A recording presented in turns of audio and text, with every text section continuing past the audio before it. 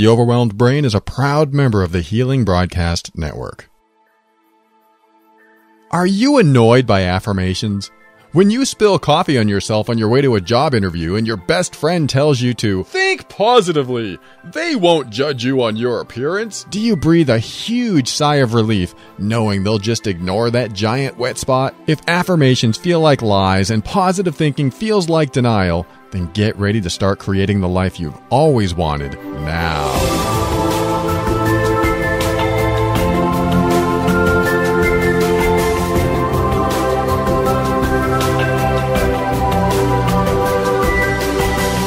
Hello, this is Paul Coliani, host of The Overwhelmed Brain, the personal growth show for the critical thinker.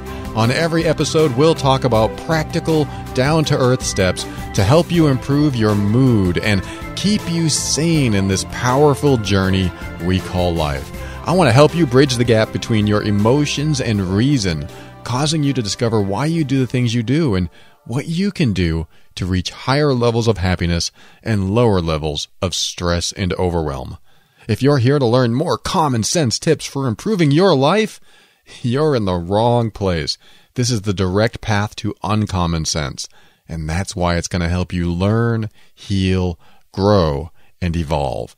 Today's quote is by Marianne Williamson, and it's this: allopathic doctors used to laugh condescendingly at those who posited that psychological, emotional, and spiritual factors were important contributors to the sickness as well as the healing of the body. I think for far too long, the concept of separating psychology from physiology or the mind from the body has probably prevented us from getting well in many areas of our life. But I know firsthand in my own life when I've had emotional issues, psychological, or things going on in my head that I just couldn't get rid of, thoughts, self-talk, or a number of thought processes that have gone on that have affected me physically. One of the things that happened to me when I was married is that I used to carry around a lot of anger. My wife would do something that would trigger me, and instead of getting angry, I didn't want to disturb the relationship, and I wanted to show her that, hey, I'm a nice guy. I didn't show my anger. And what that did is force my body to put it somewhere. And where did it go? Well, for me, it went to my stomach. What was happening to me is that I would develop an acidic stomach, and it would cause my breath to be really bad. And for a couple of years, I went around very self-conscious of my breath, of my halitosis. And what I would do is I would take Tums, I would take antacids to neutralize the effect of the acid in my stomach. And I also changed my diet. I couldn't eat any more tomato sauce. It was highly acidic. I couldn't eat onions, or at least raw. And there were a few other things that I probably shouldn't have eaten that I didn't even know that were causing the problem to exacerbate in my stomach. So I had a lot of issues going on in my stomach because I held anger down. Now, how did I figure all this out? I finally got to a point where I was able to grow into fuller, more authentic expression of my emotions. There was a point in my relationship when I was married when she said that I was acting like a boy all the time. And you've probably heard me talk about this before, but there was a point where she said, "Don't act like you're a child because I feel like I'm your mother." And that really hit. That hit hard. And I thought, I don't understand. What do you mean? And she would repeat something that I would say, like, "Do you mind if I eat before you? That won't bother you, will it? That won't make you angry, will it?" It was something like that. I don't remember exactly what I said, but just those comments, and you can tell the energy in my voice and probably the way I was holding myself and my body language. She could probably see that every little nuance of my comment or question or the way I talked with her painted me as this scared child, afraid to disturb the waters, afraid to rock the boat. So that's how she knew me for many years. And she couldn't figure out why it bothered her until one day she realized what was happening. And I didn't know because I thought I was just being accommodating. I thought I was being a nice guy. I was being non-confrontational. And it was driving her crazy. The reason was because I wasn't showing my true emotions. I wasn't expressing myself. She never saw me angry because I chose to repress that. I chose to repress that anger. And that's what caused my stomach issues. That's what caused the acid buildup in my stomach. Because I had some things I wanted to say, but chose not to say them. I had some thoughts and feelings going on inside of me, but didn't want to upset her, didn't want to risk her leaving me or getting a divorce or anything like that. So I was beating myself up. I was swallowing these negative emotions and starting to create physical symptoms inside of me, physical problems inside of me. And of course, this did affect our relationship. The worse it got, the worse my breath got. And that's a problem when you want to kiss your spouse. It was just hard. It was just hard to handle. And because I didn't know how to fix this problem, and it didn't seem to be getting any better. But a long story short, one day she said, "You're acting like a little boy." And I was like, "I don't understand what you mean." And she said, "I need you to express what's really on your mind. I need you to express yourself like a man." And again, that just hit me hard because I wasn't doing that. And I had a realization that I wasn't doing that. Because if I did that, it might upset her. And my thought process was, if you upset the one you love, they will either hurt you or leave you. And it was a childhood belief. I took it with me into the adult world where I believed that I was still in a dysfunctional family, where the people that I love got drunk and were dangerous. Yet my wife never showed any type of threatening behavior like that. So why would I still have this belief? You know, some of us are like this. We bring in this childhood programming and keep following that programming, thinking that's the way it is supposed to be. Well, that realization that day when she said, "I want you to express yourself," she went on and said, "I want you to express yourself no matter what. I want you to express yourself whether you're angry at me, even if you don't like something that I'm doing. I want to hear it. I want to know the real you. I want to know what your thoughts are. Don't hold back." And so that was a big step forward for me. That was a huge step forward. It might have been one of the most evolved moments of my life because my entire life had been repressing, keeping down what I really wanted to say, not expressing how I really feel because it might upset the other person. I chose to swallow my anger, swallow my sadness, swallow any feelings that I got because it might upset the other person. And in reality, what was happening is that I was making myself sicker and sicker.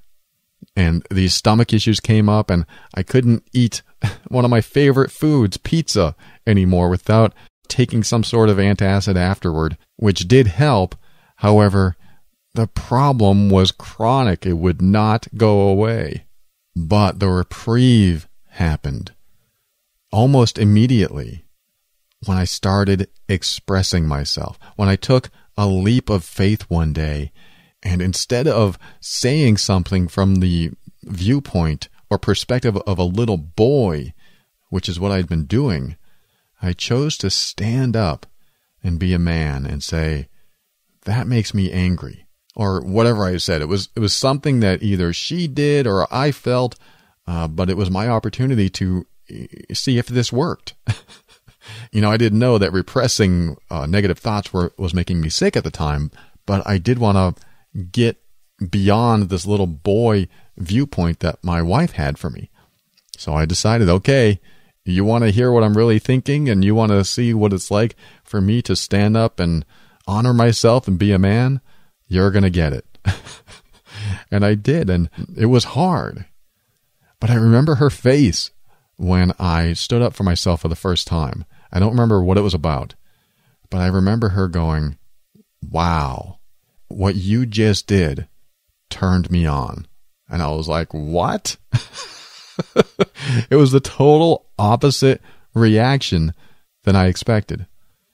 She saw this masculinity come out in me, from me, for the first time. I mean, probably for the first time ever. She saw this masculine strength come out of me. And she's like, wow, I have never seen that side of you. I've never seen this in you. Even though I might have been angry at something that she did, she saw it come out. And it was the first time that I got to experience what it was like to truly honor my inner thoughts, my inner expression, stuff that I've been holding back, holding down. And you know what? It felt pretty damn good. It felt really good. In fact, those good feelings that I got just washed through my body. Now, I don't care if you're a man or a woman, this masculine energy of standing up for yourself and honoring who you are is a huge step forward. If you're not doing it now, I suggest that you start doing it in small ways so that you don't have a buildup of physiological ailments, that you don't have a buildup of sickness and pain and other things that could be happening in your body because you're choosing not to honor yourself. You're choosing not to be fully authentic. Because when I started doing that, I immediately felt relief. It didn't go away. There was still damage in my system. There was still damage in my stomach. And I still, even to this day, can't eat raw onion and can't consume too much tomato sauce, but 98% of it went away.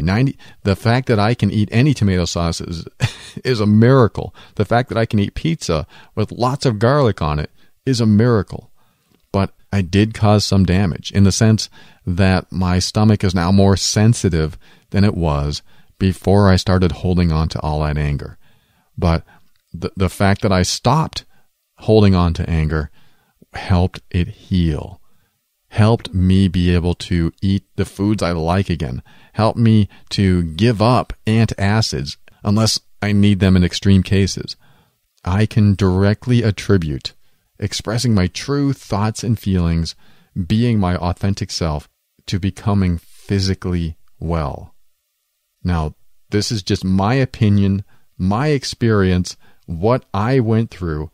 So, if you are having similar issues or you're having physical symptoms that you can't figure out what's causing them, certainly do your best to see a professional, see a doctor, and get your diagnosis and whatever else needs to be done by people who studied this stuff for years and years and years.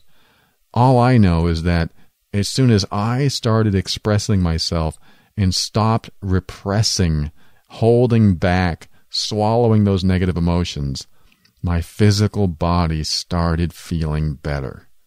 When I was able to express some of the painful, hard stuff to express, no matter what the cost, no matter what price I had to pay, if someone left me, if someone got angry at me, if they yelled at me, if I could express and accept the consequences that someone might not be happy with what I said, at least I would be honoring myself. And what that did was made me feel better. It had a physiological effect. I truly believe that our emotions have physiological effects. In fact, that's probably why we call them feelings, because we feel our emotions in our body. We feel happy because our body feels different. It feels positive. It just has this sensation. I get it in my chest. When I feel angry, I get it in my stomach. When I feel sad, I feel it in my chest. So it only makes sense that if we aren't expressing these feelings, that they're staying in the body, causing problems. Again, my non-PhD opinion. That's what worked for me. Maybe it'll work for you. Let's go to our next segment, Ask Paul.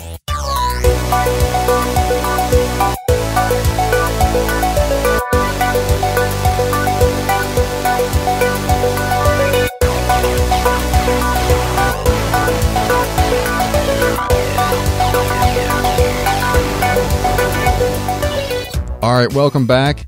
You know that once a week, if you've been listening, we talk to Asha.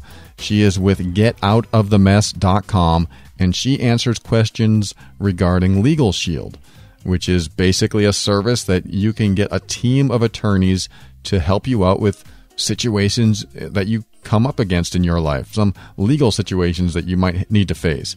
And that comes at the tiny little monthly price of like less than $20 a month. So this week I want to ask Asha about pre-existing conditions. Can I sign up for this legal insurance and get these attorneys on my side if I already have a legal situation going on? If I'm already in the middle of something, can I still sign up for the service, and can they help me with what's happening there? So I'm going to let Asha take it from here, and we'll see what she has to say. Yes, you can sign up. Yes, they can help you. And especially if you need representation, you can always hire representation and still get the discounts. The caveats are that if you get a traffic ticket and then you sign up and you want free traffic ticket, coverage, that doesn't work. You have to have had your plan for 45 days. I think it's 45 days before you're covered for a traffic ticket, a new traffic ticket. They don't want people just signing up, covering the ticket, and then canceling. That's inappropriate. The other thing is, if you want to take advantage of the free uncontested divorce option, where they'll actually provide you a free divorce as far as legal paperwork goes, if it's uncontested, that you have to have been a member for at least 90 days, I believe. I'd have to look up the numbers, but I know those are 2 incidents that are not covered retroactively. Also, you do have coverage if you ever get audited by the IRS. However, that coverage only applies if you had Legal Shield during the year that the IRS is doing the audit for. So those are the 3 primary exclusions. And you can always get, better rates on their services for representation, but you're not going to be covered for the free services that they provide. With that said, everything else, I have had a couple people already call me saying, well, I have an incident that involved a car accident where someone hit me, saying in the last month, saying that they have issues where, the insurance companies aren't wanting to pay, and they keep pushing back. The insurance companies know that most people don't know what to do, and they just assume that that's the way it's going to be, and they give up.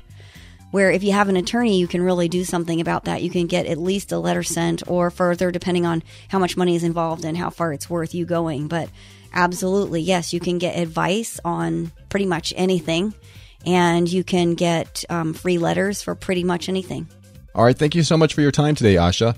And should people go directly to the Legal Shield site if they want to talk to you or get more information? No, you definitely want to go to theoverwhelmedbrain.com and click the Get Out of the Legal Mess button. Or you can always email me directly, Asha, that's ASHA, at getoutofthemess.com.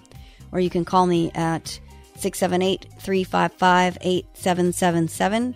But please do go through my links, because if you don't go through my links, then the Overwhelmed Brain doesn't get any credit for it. And real quick, how much do you charge to answer people's questions?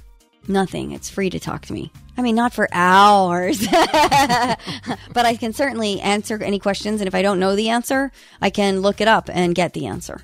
All right. Thanks again, Asha.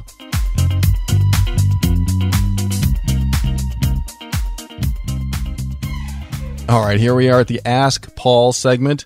This is where I read a listener email on the air and do my best to answer and help them through a challenge. Today's email is from Jill, which is one of the names I use to keep you anonymous when you write me an email and I read it on the air. Here it is. My husband has been unfaithful, and it has been several years since I found out. He has completely changed his lifestyle and has committed himself to me and our family. He has taken responsibility and attended therapy. However, I've struggled with my negative thoughts. I was and I'm still unable to accept what has happened. I've realized that since I decided to stay in the marriage that I was sabotaging myself, and I've been listening over and over to your podcasts. They're helping me, and although it feels forced, I hope to stay with it and change those negative pathways that I've developed. I wanted to let you know, as I sense from you a commitment to helping others, and I encourage you to keep on fighting the good fight. Jill, first of all, thank you so much for expressing yourself here. I am honored that you would share this with me, and I've kept you anonymous, and I haven't replied to you in email for a couple months now, so I apologize about that. But I wanted to read this on the air because so many people are in your shoes right now. So many people have gone through this emotional, what I call emotional murder. It's infidelity, it's betrayal. It's when you give your heart to someone and hope that they treat it kindly, hope that they treat it as if it were their own. The problem is a lot of people don't do that. Well, many people don't do that. They take your heart, and on their way to someone else, they throw it out the window, and it lands in a ditch, and then it just sits there until they come back and they pick it up, and they come home and they see you. Now, I'm painting an awful picture here, and I apologize about that, but I want to convey that that's what it feels like when emotional betrayal of any sort happens, especially cheating on your spouse or your girlfriend or your boyfriend. When you're with someone and they give you their loyalty and their faith and their trust, it's a huge responsibility. It's something that you either take in and go, wow, this person trusts me. Of all people in this world, they trust me with their heart. They trust me to help them feel safe. They trust me knowing that I have their most vulnerable part of them, that I am holding on to the part that feels the most pleasure and the most pain, and I have this responsibility. What am I going to do with it? How am I going to handle this? Am I going to be sensitive and caring, knowing that one little bump hurts that heart, hurts that person, or one big bump completely devastates them? How am I taking on this responsibility? You know, it's kind of a fear-based mentality in a way, but it's not such a bad thing to think about when you have someone else's heart. I have my girlfriend's heart. She trusts me. I don't know how much she trusts me, but she trusts me to the point where she can tell me things, very vulnerable things about herself, hoping that I won't tell other people. When she sinks into my arms, she knows that I'm not going to hurt her. When we go our separate ways during the day, she knows that I'm not going to share what I share with her with anyone else. When you can get to that point in a relationship, you bond more than anything you could ever imagine. The problem I see a lot of is that both of you bond like that, and then one or sometimes both doesn't hold up their end of the bargain, doesn't hold up their end of responsibility of holding on to that heart and keeping it protected, keeping it safe. One of you might step out of the relationship and betray that heart. And Jill, if you haven't heard my episode on infidelity, I highly recommend you go to theoverwhelmedbrain.com, use a little search bar there, and look for infidelity, and you'll see the episode where I talk about this more extensively. Now, before I address your challenge here, Jill, I want to kind of say a blanket statement that's very important for anyone that might be considering cheating, that might be considering stepping out of the relationship. And anyone who's already done this will benefit from this as well. If you feel the need to step out of the relationship to get your needs, your emotional or physical needs met by someone else, please consider giving the person's heart back first. And I think you know what I mean by this, but I'll explain. If you are in a relationship and you want to step out of that relationship, do one of two things before you do it. One, tell the person you're with that you want to step out of the relationship. Tell the person that you want to get out of this situation so you can be with someone else. I know that's super easy, right? Well, here's the thing. You're giving the relationship a chance for repair. You're giving the other person a chance to communicate. You're communicating your honest thoughts and feelings to this other person, knowing that it could and probably will lead to a breakup or a divorce or whatever, but at least you're giving their heart back. You're not taking it with you and getting your needs met by someone else. Because that's the betrayal. That's the point that hurts the most, that you took their heart with you. Now, saying, hey, I want to break up, and then you go off and do your emotional or physical needs thing, at least they get their heart back. At least they get some sort of closure, even though they may not understand it, they may not like it, but at least you're not throwing their heart out the window as you leave. There's a difference between handing it to them and throwing it out the window as you go get your needs met somewhere else. So yes, I promote sharing with the other person that you are having thoughts and feelings about stepping outside of the relationship. Yes, it might and could lead to you breaking up or getting divorced, but it also will lead to conversation. Conversation is what needs to happen in order for any type of repair to take place. If you're not conversing, then that's probably why you want to go out and betray your partner. Most people won't do this. That's why it's called cheating or betrayal, because they will cheat on their partner so they don't have to face confronting their partner or telling their partner. Or maybe they want both, the best of both worlds. They want what their partner offers and what someone else offers. But either way, you're taking their heart, that highest level of responsibility that you have, and you're either going to crush it or you're going to nurture it. And if you really care about someone, if you really do love your partner, you always want to nurture that heart. You always want to care for that as if it were your own. Their heart is a precious jewel, and it is valuable.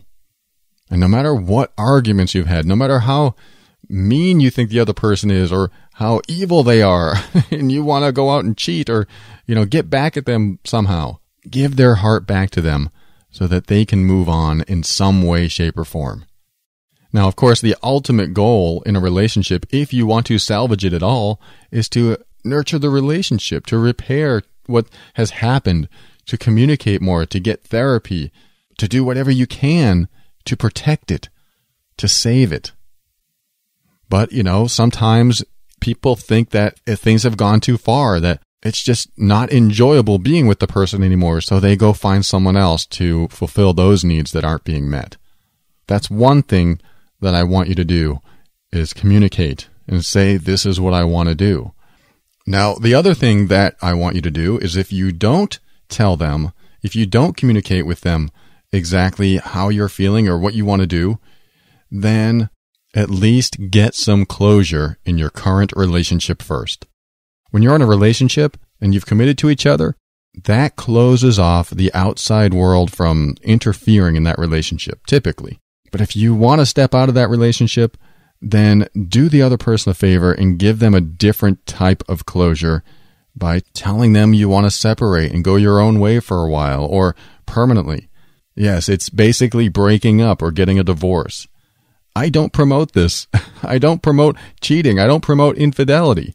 But if you really have the desire, the need to do it, give the other person in your life, the one who has handed you their heart and trusts you implicitly, not to hurt it, not to crush it, give it back to them. Again, I've already said it, but give it back to them no matter what, so that they have some sort of closure, even if it's confusing, even if they don't understand, so that you can get those needs met. Yes, I want you to repair your relationship. Yes, I want you to be honest with the other person, but don't commit the ultimate emotional crime of murder. Don't commit emotional murder. and betray your partner. Now, if you've already done it, I don't mean to make you feel bad, especially if you feel guilty about it and you're trying to figure out how to cope with those feelings. Go ahead and listen to that episode I did on infidelity, because it does talk to both sides of this equation. But once you know what happens to the other person when you cheat, it makes you think twice and hopefully 3 times before you ever take that next step. And speaking of next steps, what is your next step, Jill? You found out about your husband's infidelity many years ago, and you said that he's a changed man. He's been going to therapy. He's changed his ways. His entire lifestyle has changed. Well, that's fantastic. There is absolutely a recovery after infidelity. And a lot of infidelity occurs because of a lack of communication, first of all. And that lack of communication is a lack of telling your partner what you really want and need in the relationship. I think what happens is that we get afraid that we're going to tell our partner what we really want and really need, and we think that they're going to leave us.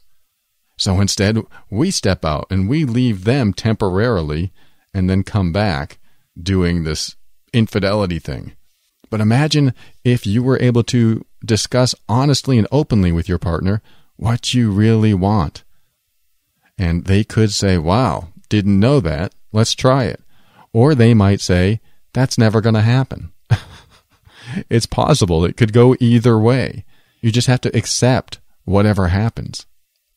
So Jill, with your husband, it sounds like, from what you tell me, that he doesn't want to ruin this relationship, that he wants to keep it with you.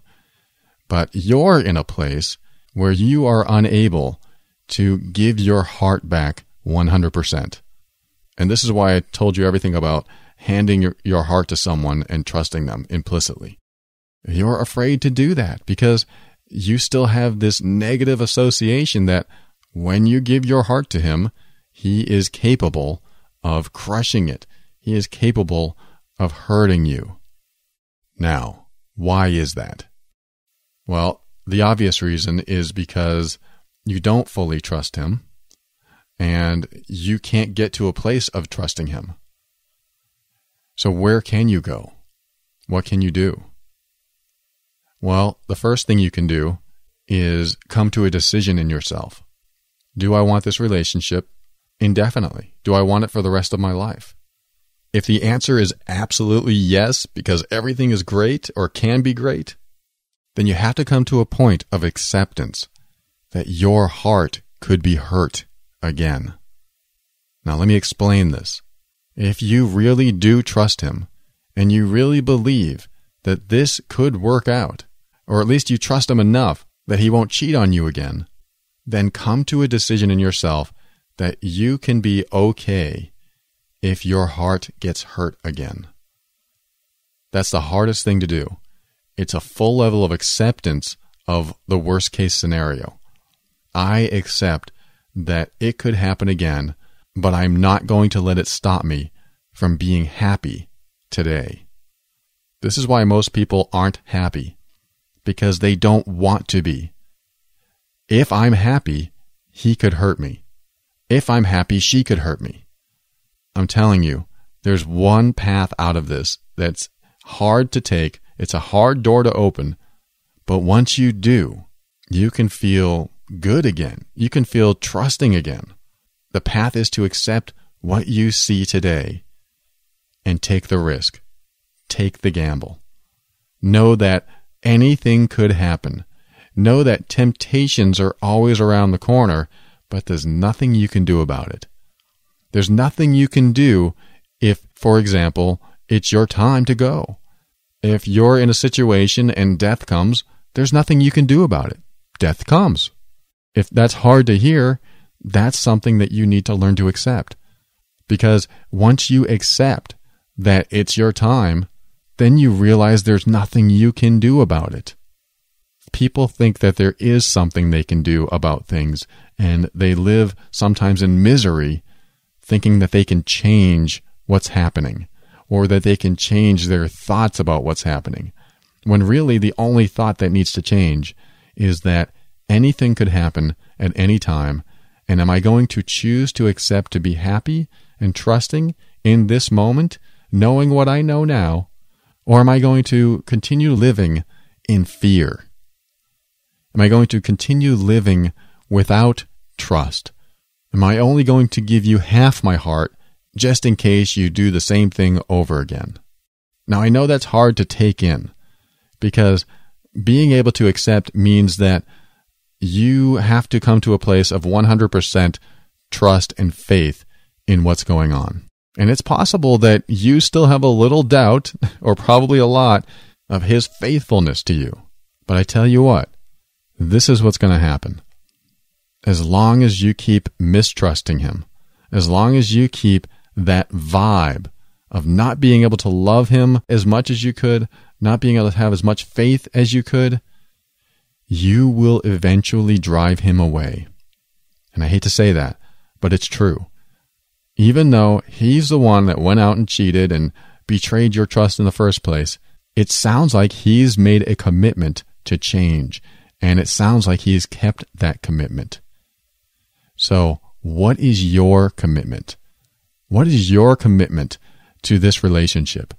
Are you going to trust, knowing that, yes, he could break your heart again? It may not be cheating. It may be that he spends an hour more at work and you think it's something else. It could be a number of things.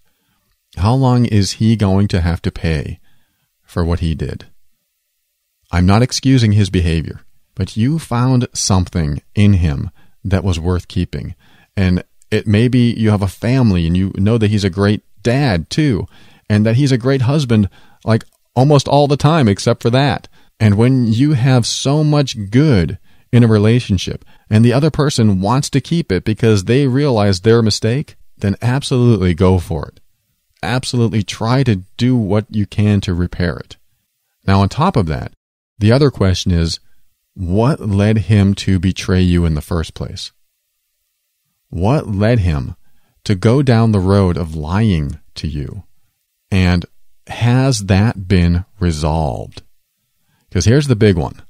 If you can get past this one thing, you can get past these feelings that you're having.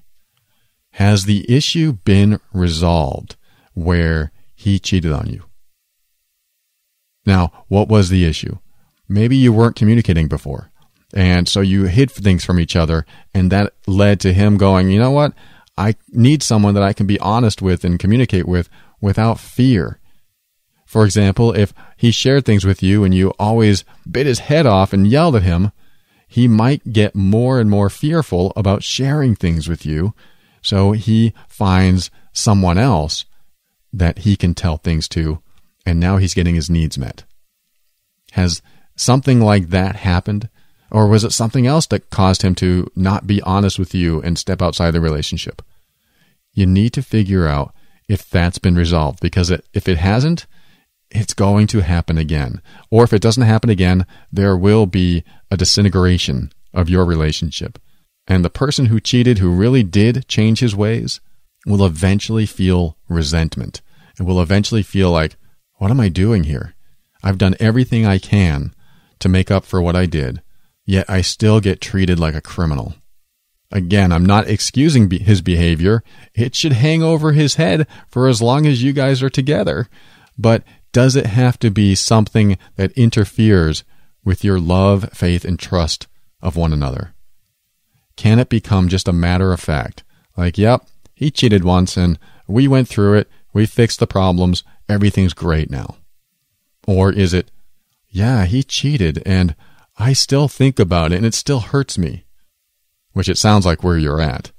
So whatever caused him to be dishonest, to betray you, whatever that was, whatever that buildup was, is that resolved? Because if it isn't, that's probably why you still feel this way. And I'm telling you, 9 out of 10 times, or 99 out of 100 times, it's a communication thing. You don't want to communicate what's really on your mind. You don't want to say what's really in your thoughts because it might drive the other person away. Be okay with that. Be okay that, hey, I'm going to be 100% honest with you, and you might leave me because of it. Be okay. This works on both sides, both with the person who wants to cheat or the person who wants a great relationship and never wants to leave it. You have to be 100% honest when it comes to things that you're either going to repress and hold that negativity in, which seeps into the relationship in other ways, or you're going to say it and just put it out on the table, find out what happens, and if and when you stay together after that, you'll only be stronger as a couple. So, Jill, those are the two main points I want to share with you. The last thing I want to share with you is to work on yourself in the sense that you're doing what you can, listening to my podcast, probably looking up some other personal growth stuff or self-help stuff, probably looking for videos on infidelity and how to get over it. But what I want you to work on is especially your self-worth and your self-esteem. I have a feeling those took a big hit when you were cheated on.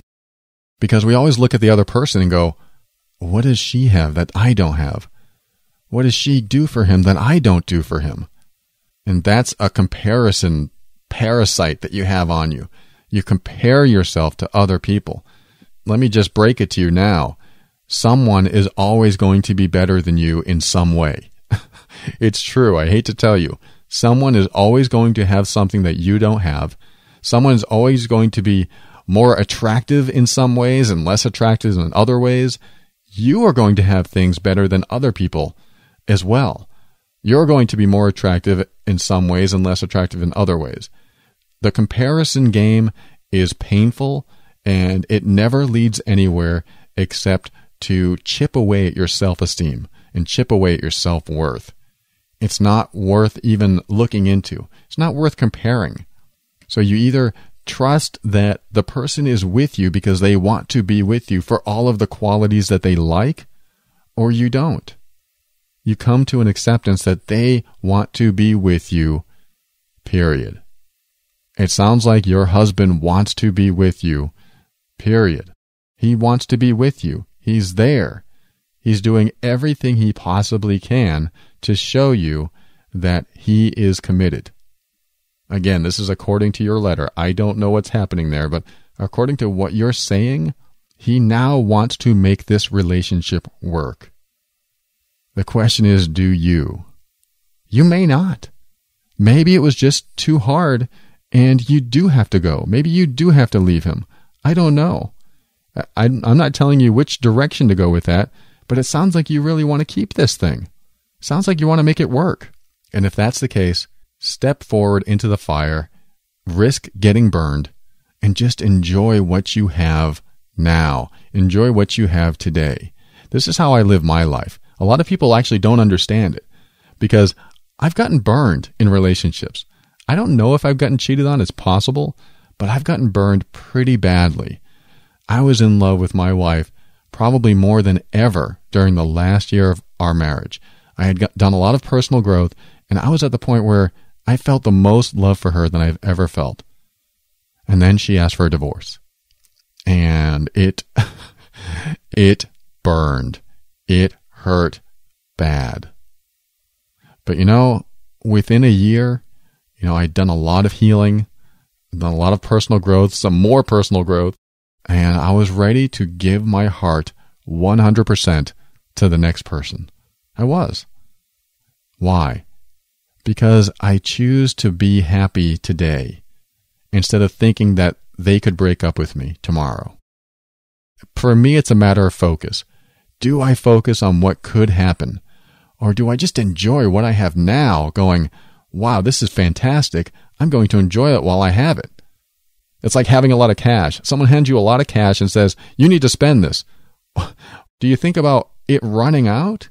Or do you think, wow, I have all this cash in my hand. I'm going to go spend it. This is going to be fun. If you can get to that point, Jill, you might be able to push through what you're feeling and have a fantastic relationship. In fact, if you open the barriers of communication between you two, risking that some of the truths could hurt, you can have one of the strongest relationships of all the people you know because you've been to hell and back. So that's what I want for you. I hope this helps. Thank you so much for writing. If you have a follow-up that you want to share with me, feel free to write me back. It's paul@theoverwhelmedbrain.com. My heart is with you, and I wish you the best. Now let's go to our next segment called What's in the Box?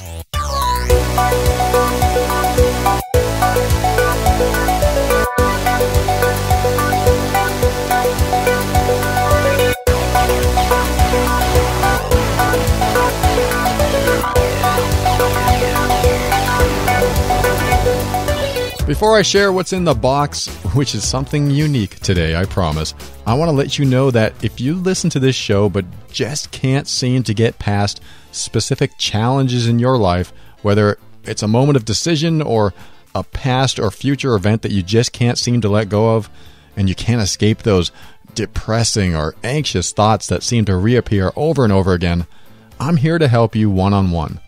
I do my best to share everything I know with you on the show, but sometimes you need a little personal guidance every now and then. So if that's the case for you, go to theoverwhelmedbrain.com and click on Coach with Paul. There, you'll see what I do and how much I charge and all that jazz. So if you're ready to drop off your emotional baggage and start living a more fulfilling life today, try coaching with me.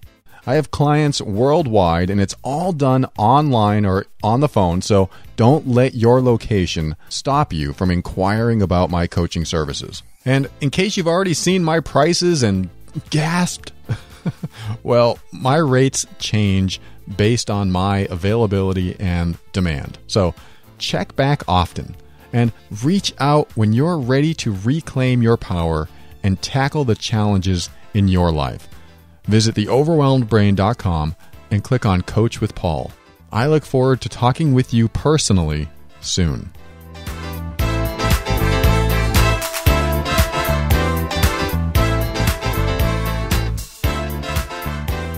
All right, time for our next segment, What's in the Box? And today I have something very unique, something I've never done on this show, which is I am going to read you a short story.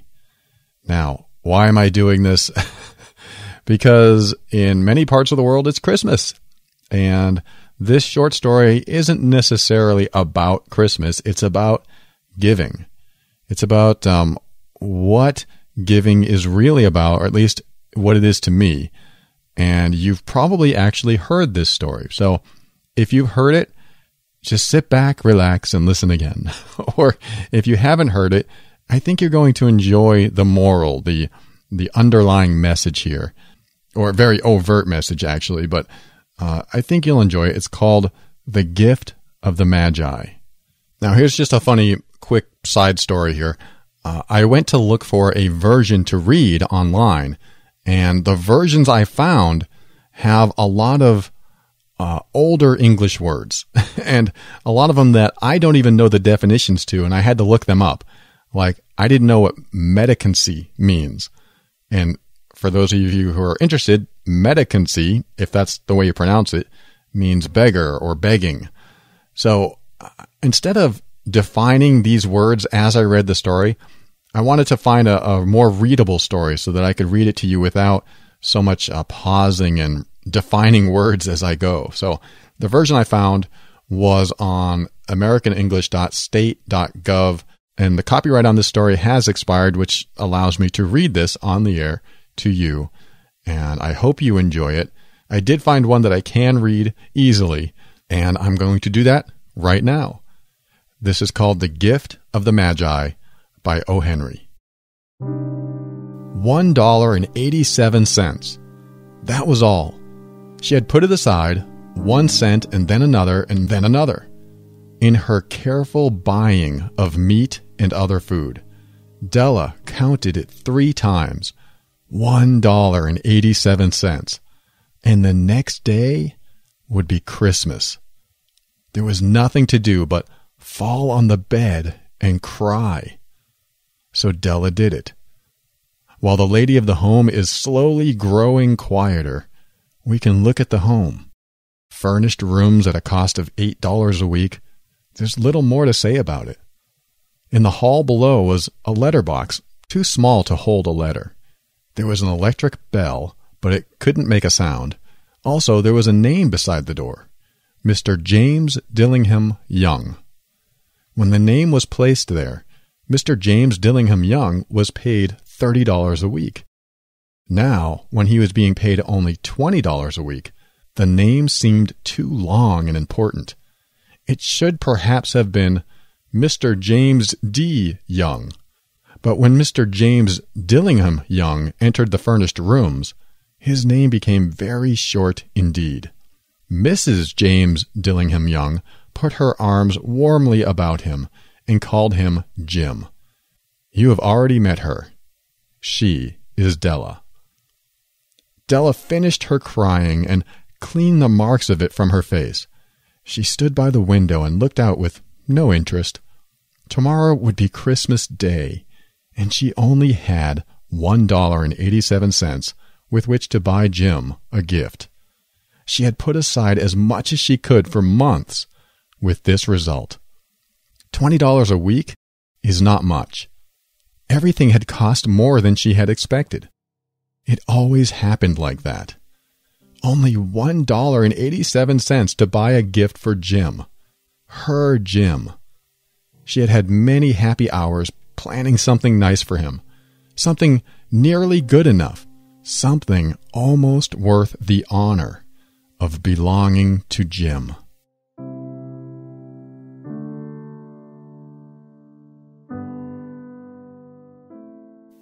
There was a looking glass between the window of the room. Perhaps you have seen the kind of looking glass that is placed in $8 furnished rooms. It was very narrow. A person could see only a little of himself at a time. However, if he was very thin and moved very quickly, he might be able to get a good view of himself. Della, being quite thin, had mastered this art. Suddenly, she turned from the window and stood before the glass. Her eyes were shining brightly, but her face had lost its color. Quickly, she pulled down her hair and let it fall to its complete length. The James Dillingham Youngs were very proud of two things which they owned. One thing was Jim's gold watch. It had once belonged to his father, and long ago it had belonged to his father's father. The other thing was Della's hair. If a queen had lived in the rooms near theirs, Della would have washed and dried her hair where the queen could see it. Della knew her hair was more beautiful than any queen's jewels and gifts. If a king had lived in the same house with all his riches, Jim would have looked at his watch every time they met. Jim knew that no king had anything so valuable. So now Della's beautiful hair fell about her, shining like a falling stream of brown water. It reached below her knee. It almost made itself into a dress for her. And then she put it up on her head again, nervously and quickly.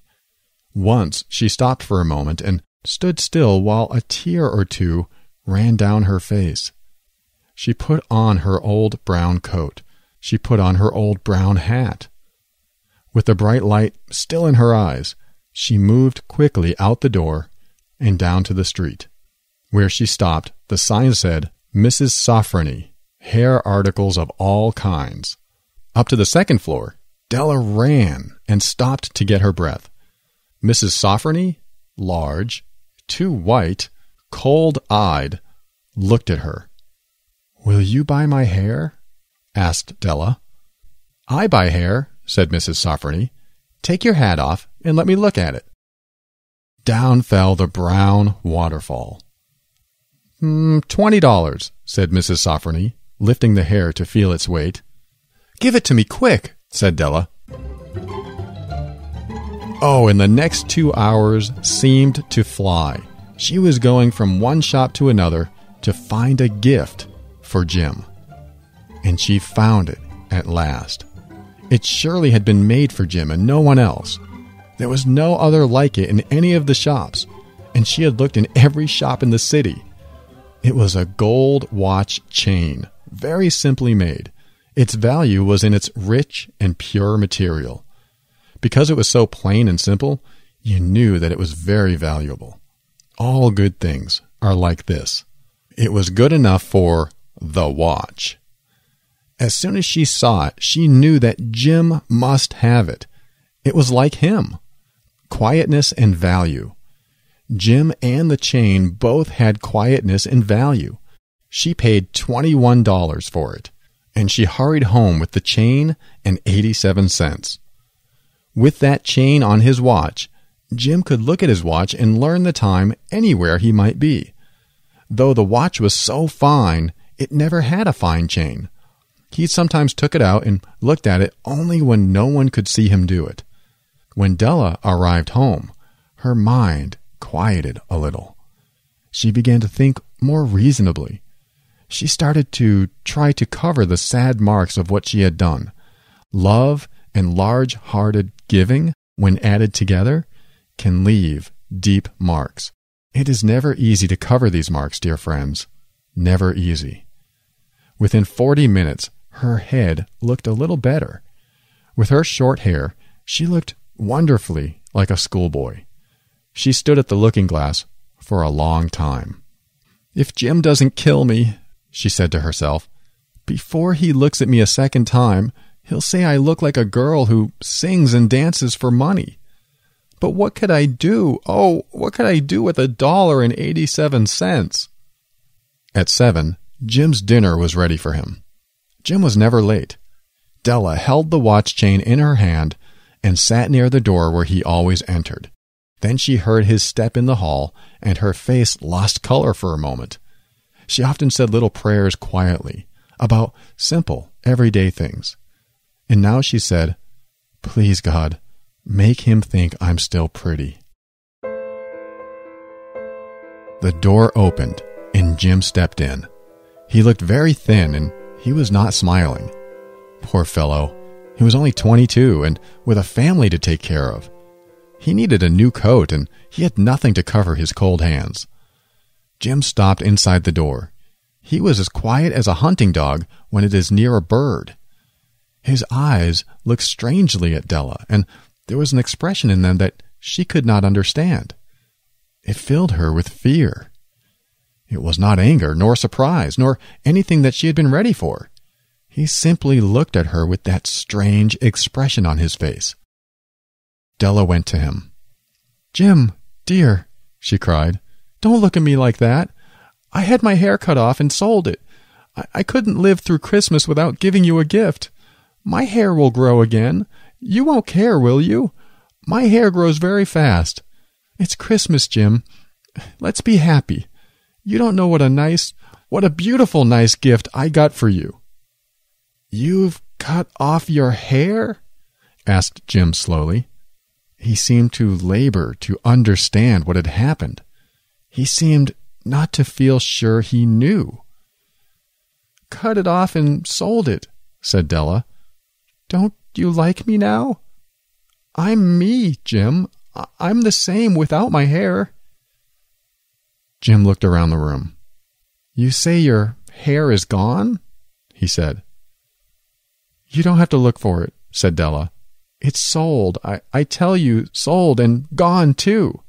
It's the night before Christmas, boy. Be good to me because I sold it for you. Maybe the hairs of my head could be counted," she said, "but no one could ever count my love for you. Shall we eat dinner, Jim?" Jim put his arms around his Della.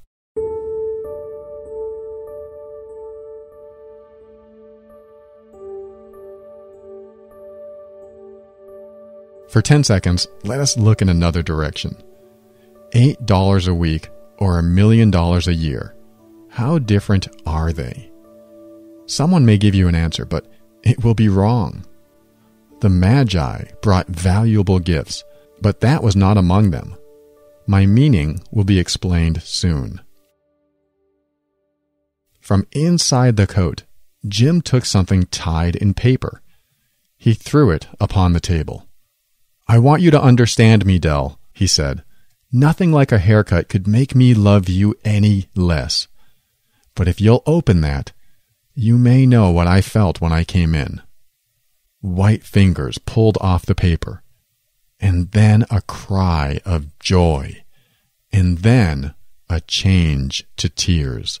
For there lay the combs that Della had seen in a shop window and loved for a long time. beautiful combs with jewels perfect for her beautiful hair. She had known they cost too much for her to buy them.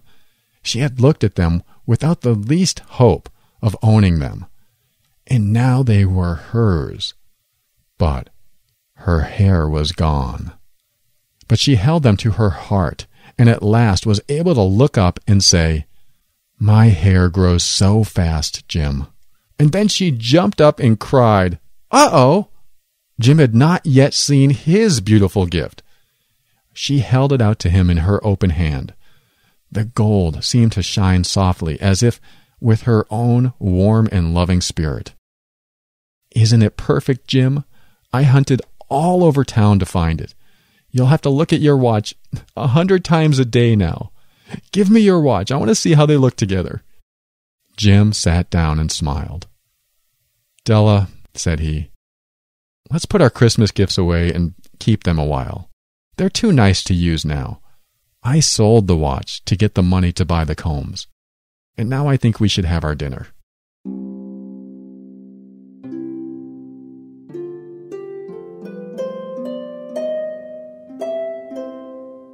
The Magi, as you know, were wise men, wonderfully wise men.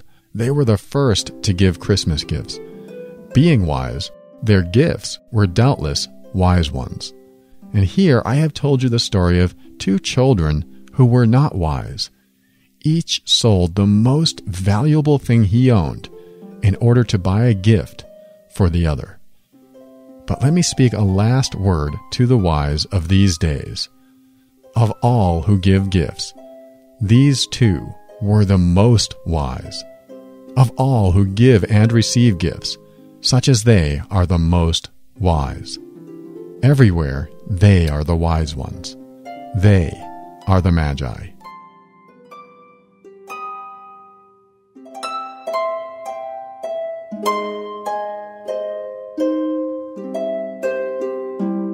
That was The Gift of the Magi by O. Henry.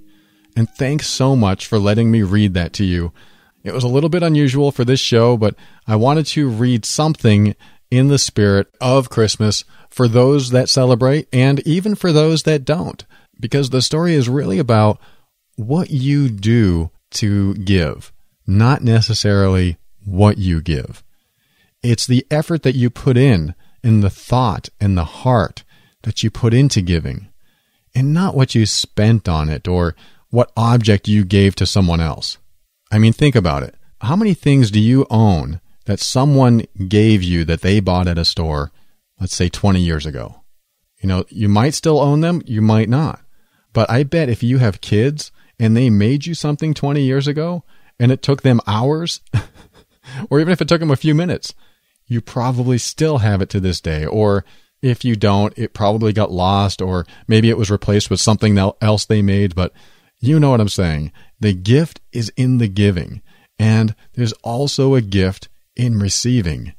People who give love to see people receive, and they love to see their expression. They love to see the happiness that comes across their face. So remember, if you get something from someone that you didn't necessarily want, remember what they were doing when they were getting it for you. I told you the story a week or two ago about when I was married. My wife came home with a gift of a bunch of Cliff Bars. And I don't like Cliff Bars, so I focused on what I didn't like about what happened. I focused on the fact that I didn't like Cliff Bars and I'll have to trade them in for something else.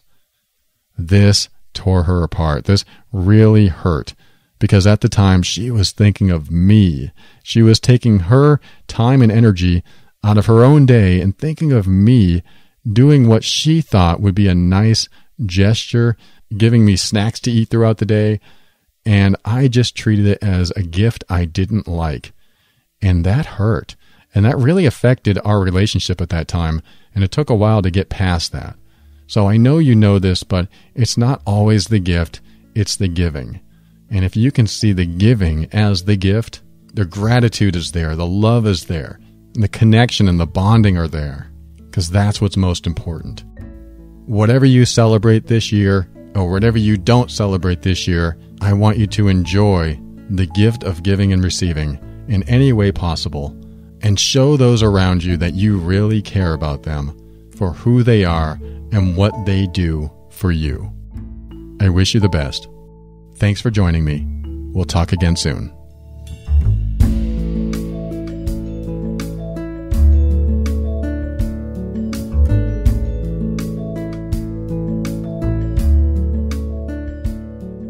Thank you for listening to another episode of The Overwhelmed Brain. I want to thank Asha with GetOutOfTheMess.com. You can move forward alone and hope things go well, or you can pay less than $1 a day to get a team of attorneys to get you through almost any situation. If you're in the US or Canada, visit GetOutOfTheMess.com or call 678-355-8777 and talk with Asha today. I want to thank everyone who has purchased a book or a worksheet or used the Amazon link to shop as you normally would, which gives us pennies for every dollar you spend. Your contributions and shopping habits are making a difference, so thank you. I also want to thank Kevin MacLeod of Incompetech.com for some of the music transitions in today's episode. And in closing, I want to say this really quick. We talked about some hard stuff today. We talked about infidelity, cheating on your partner, and how that feels to the other person getting cheated on, and sometimes how it feels to the person who cheated. Because after the act, they might feel guilty. They might regret what they did. But what I really want to re-emphasize right now is that when you have someone else's heart in your hands, be nice, be good, be committed. And if you can't be nice and be good, if you can't not hurt their heart, then give it back. And that doesn't just fall under the cheating category. That falls in almost everything we do every day when we have someone else's heart in our hands. When someone trusts us completely and they feel safe with us, don't betray that trust. And if you've done it in the past, don't betray it again. Know that what you're doing is eating away not only at the integrity that you've built between each other, but the more you damage that integrity between you two, the less safe they feel with you. The less safe they feel, the less you communicate. The less you communicate, the more your relationship disintegrates, and the more likely someone is going to do something that betrays the other. So give the gift of protecting their heart and being sensitive to their needs so you can continue strengthening the good and wiping away any of the bad that might have happened or has built up. And if it ever comes to a point where you want to step out of the relationship, do them the honor of giving them their heart back. It doesn't mean it's the end. It could mean that you take a break for a while and then you come back together and things are great. Or it could mean that maybe it wasn't meant to last as long as you thought it was in the first place. Yes, relationships can last indefinitely as long as both of you are working at it and being honest with some hard truths. Sometimes it takes admitting the hard truths of what's going on inside of you to get even closer than you've ever been. And usually what we think is that it's going to split us apart, and sometimes it does. But in order to get closer, sometimes you just have to take that risk. And when it doesn't work out, then maybe it wasn't going to be anyway, because if you need to be authentic with someone and your authenticity rubs them the wrong way, maybe it's someone that won't be able to handle honest, hard truths anyway. But always do what's right for you. Always honor yourself and honor them by telling them the truth. It may be hard, it may be devastating, but it gets out there so you can work with it. And if you don't want to take my advice and hold on to those truths, that's your decision, and I honor that too. And with that, open your mind and step into your power and be firm in your decisions and actions so that you can create the life you want. Always take steps to grow and evolve. You are powerful beyond measure. And above all, and this is something I absolutely know to be true about you, you are amazing.